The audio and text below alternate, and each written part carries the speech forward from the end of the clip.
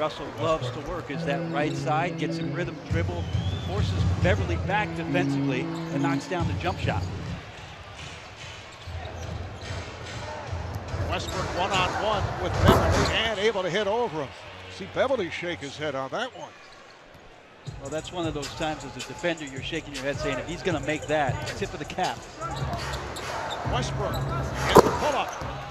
One of those things when Russell gets some success early on from that spot, you got to get him off that right elbow. It's one of his favorite spots to get rhythm dribbles into jump shots. Chased by Robertson, Harden all the way. A little bit of breathing room for the Rockets after that missed possession by Adams on the layup and score in transition. Maybe that'll open things up.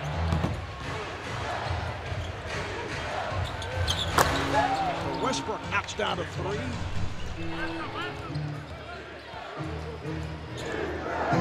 Westbrook fires and hits for three. He's 5 for 6. He has 12 points. Decker pops it back out.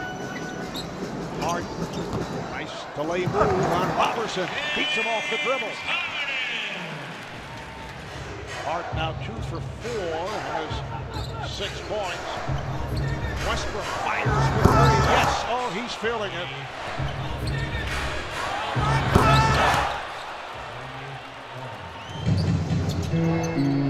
Harden gets the pick from Harden. Another three.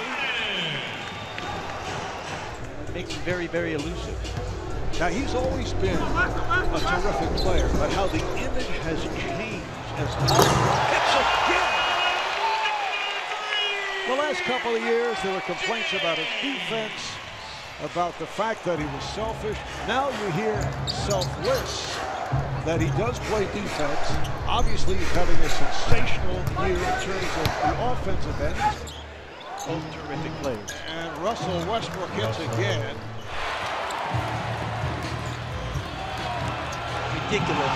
Ahead of the field, that would have been a goaltend. James Harden coming off that historic performance. His triple-double. Westbrook once again with a sweep. That's his first three of the night. Houston in the midst of a run. Westbrook comes right back. Russell Westbrook.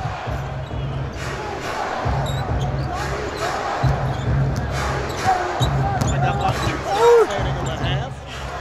Nice move by Russell Westbrook.